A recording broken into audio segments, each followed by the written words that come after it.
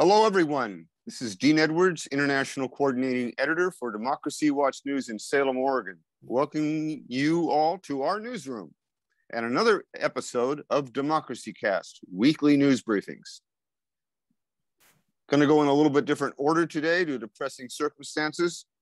We're going to start with John Harvey in Pittsburgh, Pennsylvania, our Chief Information Officer, who gratefully, we are very grateful to him for setting up this call and managing this event. And he's going to be functioning as our Chief International Correspondent to give us his weekly technology report. Then we'll be going to Mark Taylor-Canfield, who'll give us some information from the great city of Seattle, the Emerald City, and then back to me. So that's our schedule for today. We look forward to hearing the technology report and updates from Seattle, Washington. So John in Pittsburgh, I know you're pressed for time. What have you got for us today? Thanks, Dean. So today we're going to continue on with the Facebook saga, or let me correct myself, the Meta saga. I just can't get used to that name after so many years.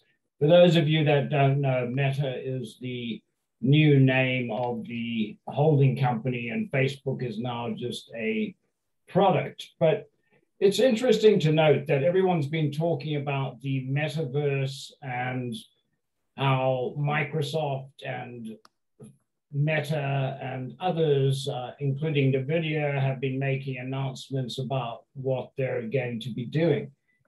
Recently, however, both Microsoft and Facebook announced a joint venture, which I find very interesting.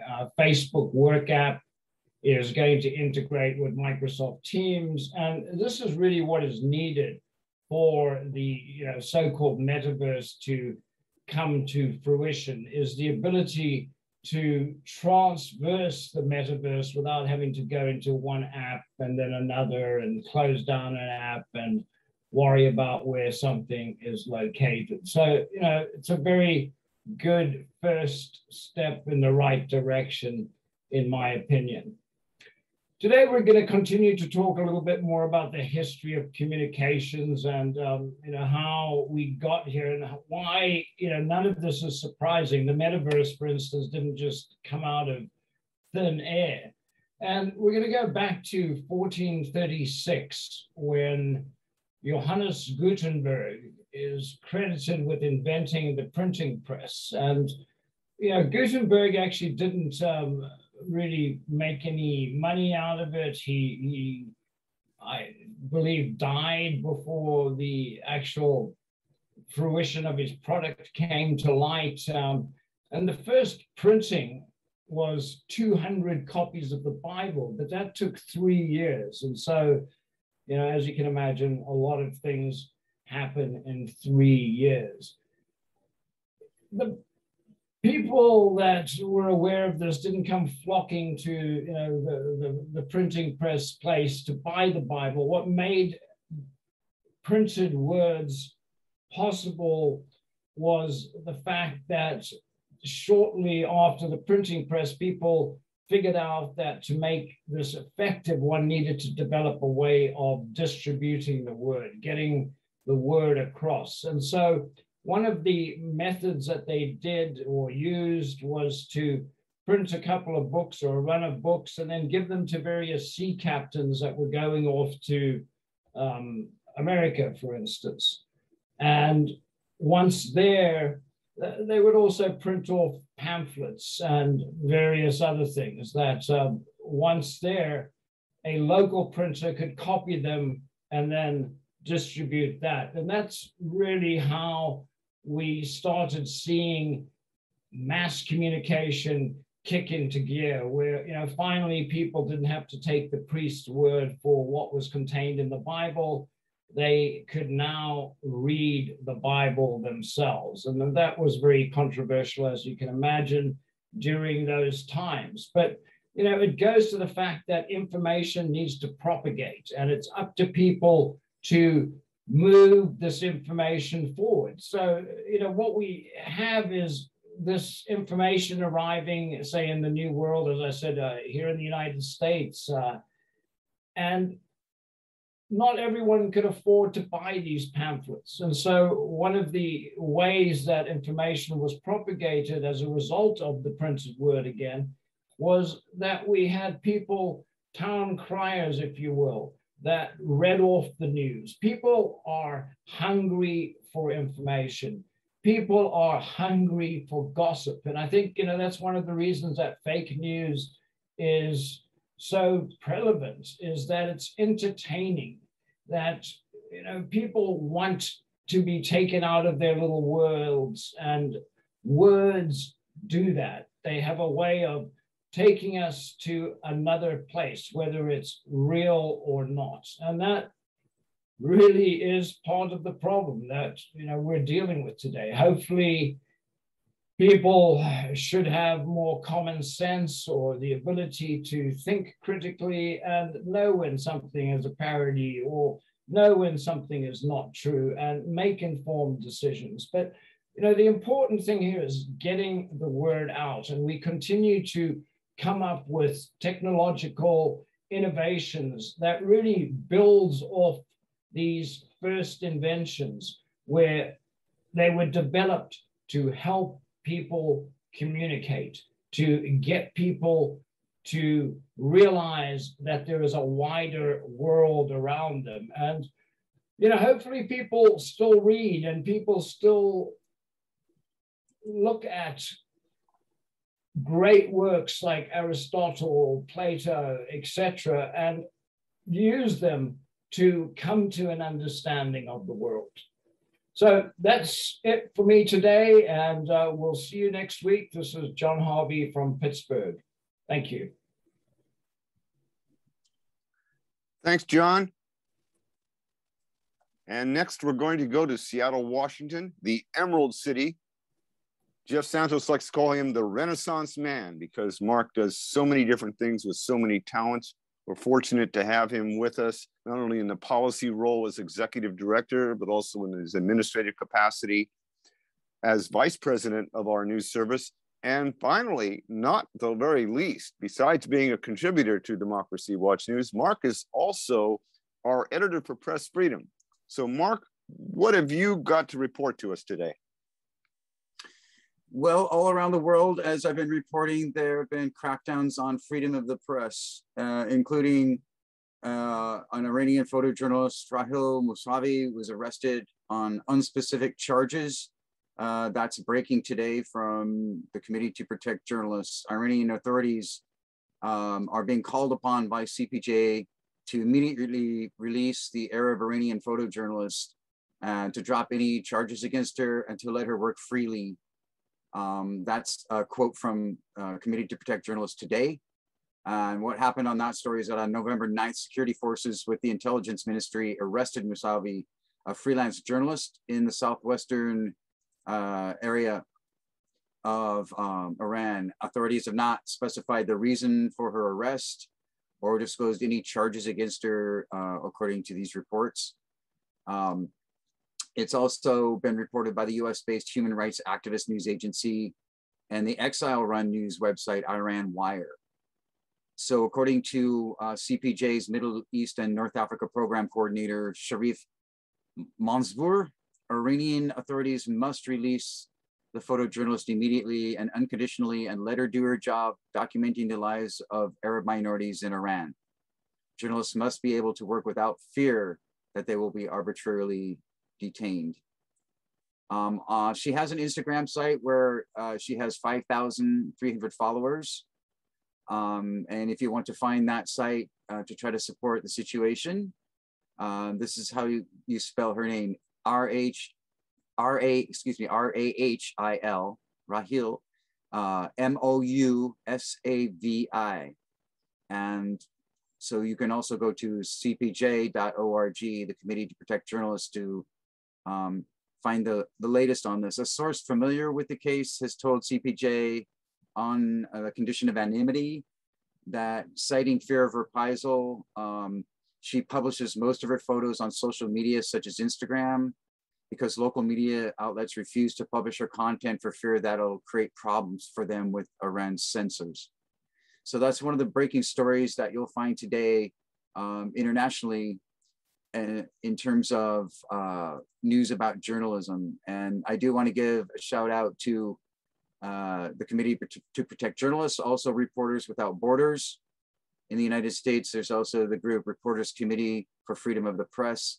They've all been doing a really good job with their limited resources in trying to get these stories out to the world, because in many cases, the stories are not being told in their home countries. And so it's almost up to media and activists outside of the country to even get these stories out. Recently, there's also been a CPJ has also sent out an alert about the killing of a Yemeni journalist in a car bomb attack, and all parties to that conflict in Yemen have been accused of attacking members of the press. And so CPJ is speaking out against that and demanding that that situation be thoroughly investigated. That's Rasha Abdullah al-Khazari, and the journalist was killed in a car bomb attack just recently. And he, al-Khazari was pregnant at the time, and those reports, her husband, who is also a journalist, was seriously injured in the blast and has been hospitalized according to those reports. No group has claimed responsibility for the attack, according to the Associated Press. However, al-Harazi worked for the Emirati news channel, Al Ain and Al Sharq, according to the Associated Press and a report by the Saudi satellite news channel Al Arabiya. She worked as a journalist, a photographer and camera operator, and also for the UAE-based Bloomberg Ashgard collection of the US Business Newswire and Saudi government-tied Saudi Research and Media Group. So according to some people that are familiar with her work, they also spoke to CPJ on anonymity. And this is a situation where all over the country, CPJ has security issues in communicating with journalists and activists, human rights observers, to try to get these stories out without retribution in these countries. So it must be noted that there has been, in general, reported by the Committee to Protect Journalists and by Reporters Without Borders, a increase in attacks on the press and on journalists around the world. It's not just in any particular part of the world or any particular continent. This is happening worldwide. So if you want to find more information about that, you can go to the Reporters Without Borders website, and that's available at rsf.org. You have an ongoing count by the Committee to Protect Journalists and Reporters Without Borders on the number of journalists who are currently in prison or have been killed. And according to Reporters Without Borders, as of November 11th, Veterans Day, formerly Armistice Day of 2021, 37 journalists have been killed worldwide. 1 citizen journalist was killed, and 4 media assistants have been killed. There's also, of course, journalists who have been imprisoned, and that's a whole other story that we can get into during my next report. But I think it's just important, especially for a North American audience, to realize that freedom of the press and issues regarding the security and safety of press around the world has really come to the forefront in many countries, and unfortunately is probably not getting the kind of reportage and coverage that it should in the United States.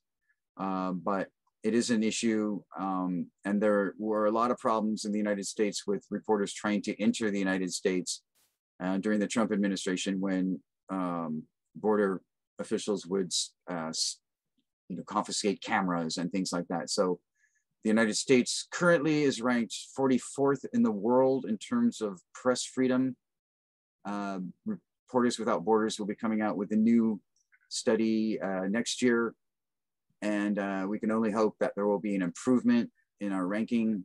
The United States used to be ranked up there around 19 before the 2011 Occupy Wall Street protests, when police began harassing and arresting reporters at protests. And ever since then, and also since the Trump administration, especially, our ranking on the World Press Freedom Index, which you can find at the Reporters Without Borders website, has been steadily declining.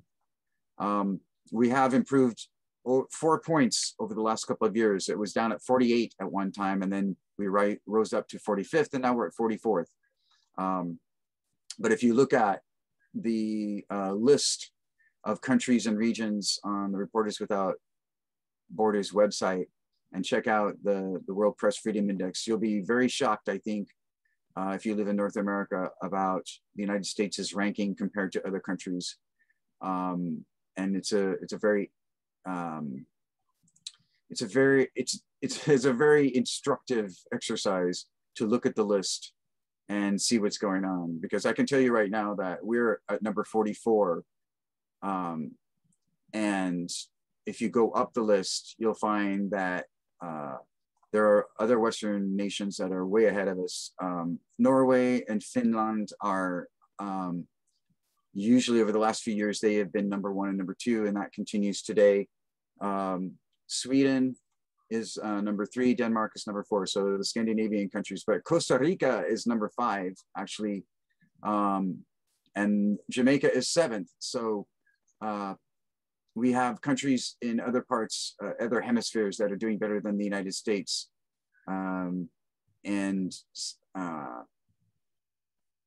Samoa is one of those places. They're number 21.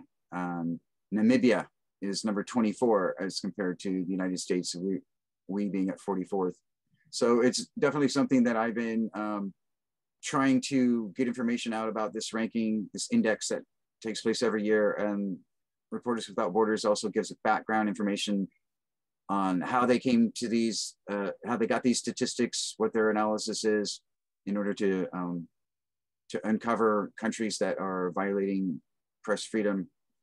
At the very bottom, you will find countries that have traditionally, especially recently, been very nasty for journalists, including countries like, of course, North Korea and China.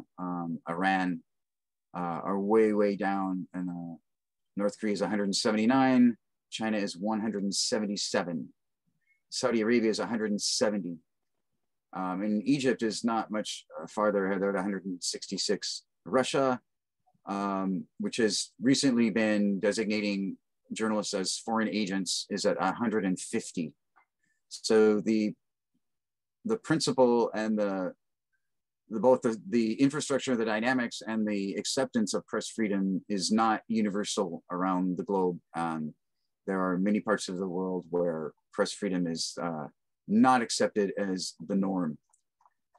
This is Mark Taylor-Canfield with Democracy Watch News, the editor for Press Freedom, and I'll continue to bring you more interesting statistics and reports from instances around the world where reporters and the freedom of the press are being challenged. This is Mark Taylor-Canfield from Seattle. Thank you, Mark. This is Dean Edwards coming back to you from Salem, Oregon. I'm going to give a quick report on today's events at COP26 for the 11th of November of 2021.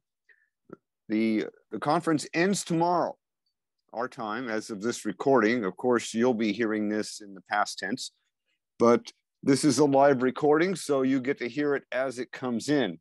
What's happening today on the 11th, on Thursday, was that the Alliance of Small Island States, the cities, all had representative spokespeople there on the dais, speaking to the group, along with a couple of very interesting panels. The Secretary General spoke, a U.S. representative spoke. Also, the young activists from Africa were participating in fully in this conference. It was a stark contrast to previous iterations of the International Forum on the Climate Disaster. And that's the term that they're using now. Make no mistake about it, the world is in trouble. The clock is ticking. We're 8 minutes to midnight, add a tick every year to the end of this decade. That's pretty much my analogy for the rest of the decade, according to what I'm hearing. There were 4 major areas that were covered and activities going on, one of which is the Glasgow Business Alliance, which involves a lot of private industry and non-state actors around the world who are active in free enterprise and business. Another is the race for the cities. And the third one that they talked about was a race to zero. And those are all programs and activities you're going to be hearing more about. But there's a new issue that's been added to this, and there's been a lot of controversy over it, as countries such as Africa, which accounts for 3% of global emissions, is being saddled with huge consequences and damages, lost to culture, lost to historical sites, lost to coastline. The damages are difficult to assess. They're asking for compensation. They're asking for damages for this. And that is an issue you're going to be hearing more about how we deal with damages, how we deal with other factors relating to damages. They're asking for contributions, serious contributions from the international community, particularly those members who are responsible for bringing us to this point. So that was COP today. I want to shift my emphasis to being president of the news service for a moment to talk about why we exist and why we are reporting to you at all. It has come to our attention over this past decade that the United States in particular and the world in general is at a crisis of democracy. This is a moral moment for us. It's a cause for pause. And as journalists, we have a responsibility to meet that problem, to meet those problems, to deal with our responsibility for holding the public trust that gives us special privileges on the world scene and nationally. So Democracy Watch will be here. We will continue to report on events and people and activities that are significant for building and sustaining healthy democracies around the world and the issues that relate to that. That's my quick summary for you. I want to thank you for joining us here at Democracy Watch News for another issue of Democracycast, our weekly news briefings. And I might add one final thing. Keep an eye on Sudan. Last week, we did an extended report on what's going on in Sudan on the 13th of this month. Take a look at what happened on the 13th or will happen on the 13th. There'll be a nationwide effort there. Last time, there were 5 million people out in the streets. I would not be surprised from what I'm hearing to see that exceeded. So keep an eye on the Sudan, keep an eye on Swaziland. Elections in the Gambia coming up. We'll have more for you in upcoming episodes. This is Dean Edwards, International Coordinating Editor for Democracy Watch News, signing off from Salem, Oregon, inviting you to join us again next week.